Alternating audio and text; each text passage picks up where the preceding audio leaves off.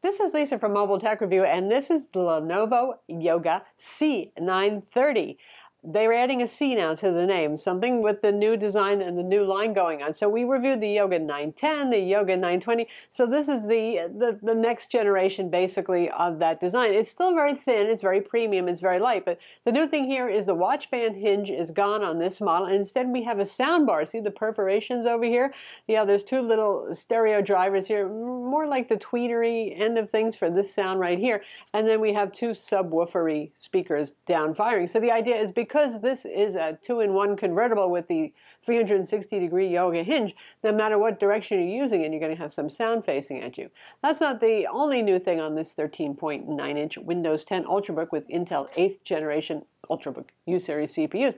It has a pen, and we've had pen support in the Yoga 900 series before, so that's not new, but now there is a pen silo here at the end of the hinge as well. So Lenovo's been playing with hinges for a while in their Android tablet line with the barrel hinges, had speakers and projectors and all sorts of things. So it is good to see them trying to innovate here and come up with some new things as they compete with the HP Spectre 360 and others. We're going to look at it now.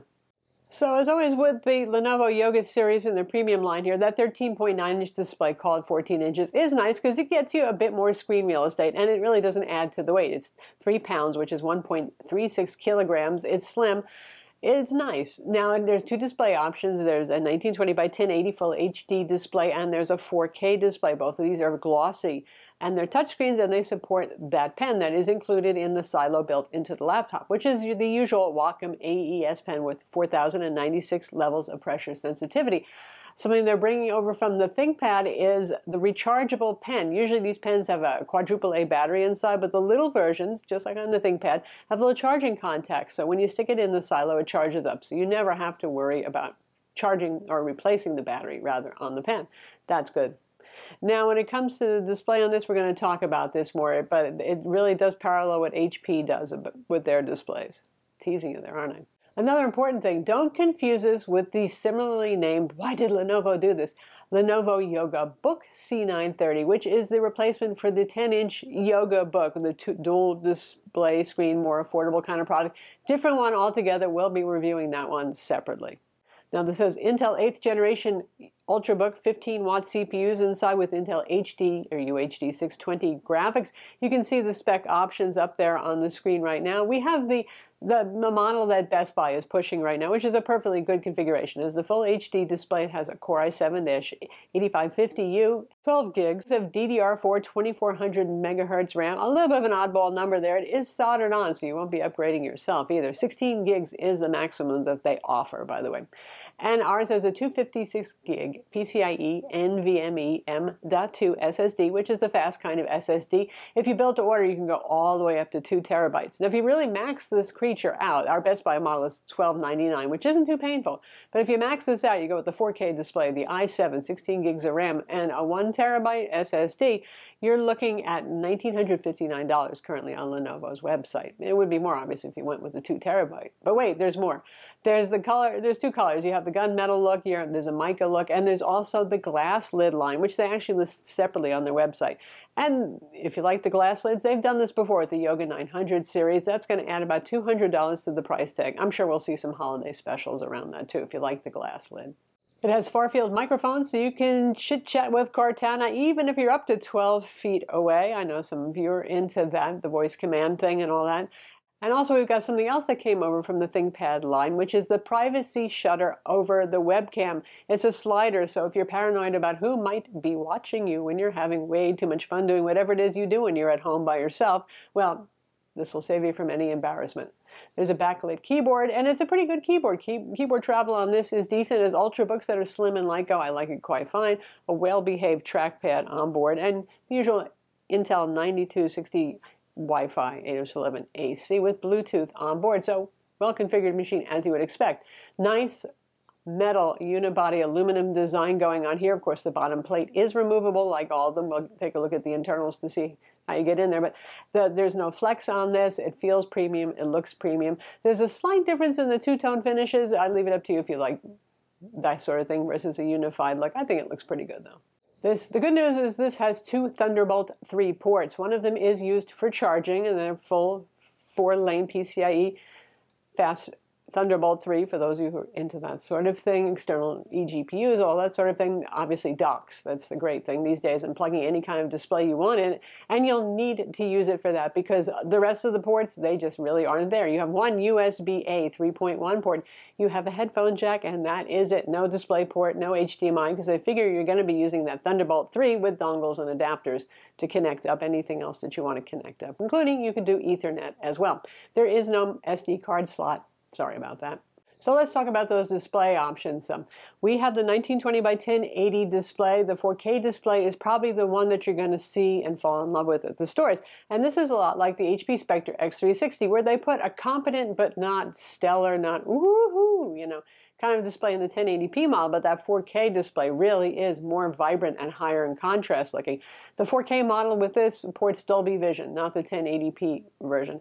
Look at the display metrics on screen. They're competent, they're not class leading. The one thing that I don't like about it is the fact that it is really glary and glossy, and there looks to be more of an air gap when you look at it than we usually see with premium devices these days, where usually it doesn't look like there's a space between the top layer of glass and the display itself.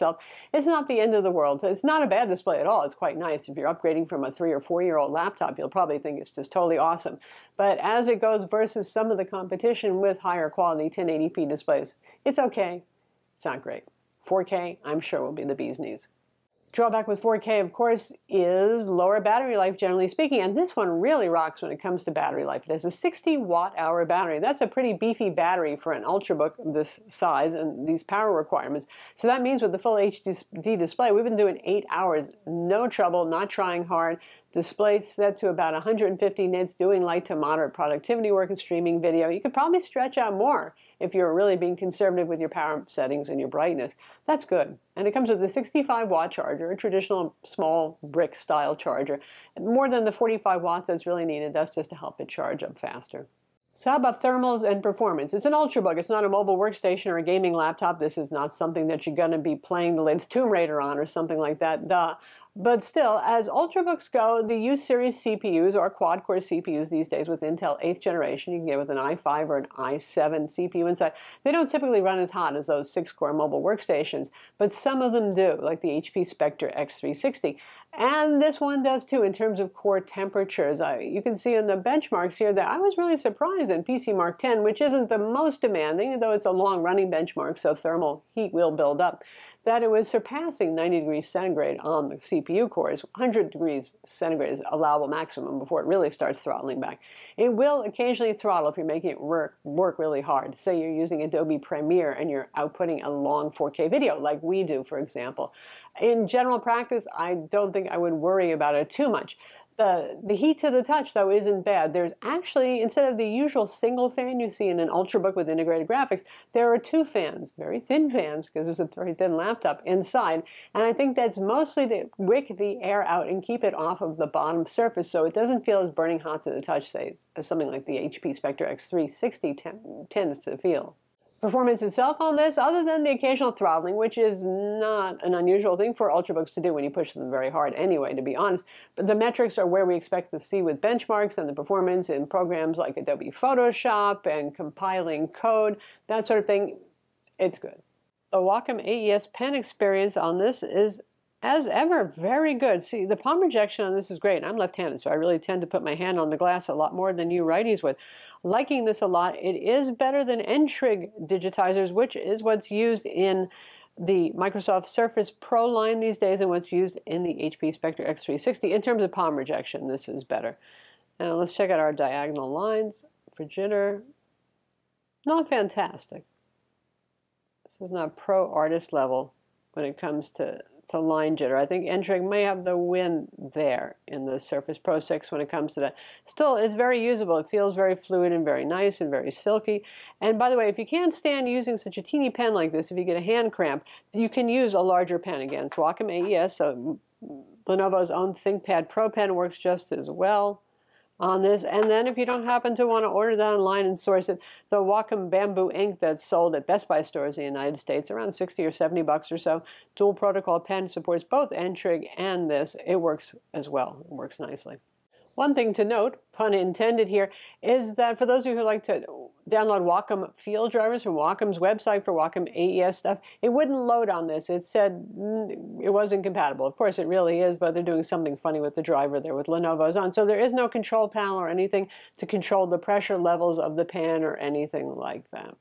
Looking at the bottom side, you can see that there are two rubber strips here to give it a little bit of grip and elevation on the table. They're not particularly tall, but it doesn't need that much elevation because there's no ventilation here. That means you're not going to smother it if you put it on a blanket on your bed or something like that. Taking the bottom cover off is very easy. There are Torx T5 screws just along right there. You can see nothing horrible like some of HP's laptops. There's Spectre and ones where you have to pull off rubber feet and all that kind of thing to get to all of the screws. So you just unscrew those, and then you pull this right off. And there's the underside. And voila, our internals. Here are our two down-firing, they call them subwoofer speakers. They do handle mid-range as well. I've stuck my ear close to check that.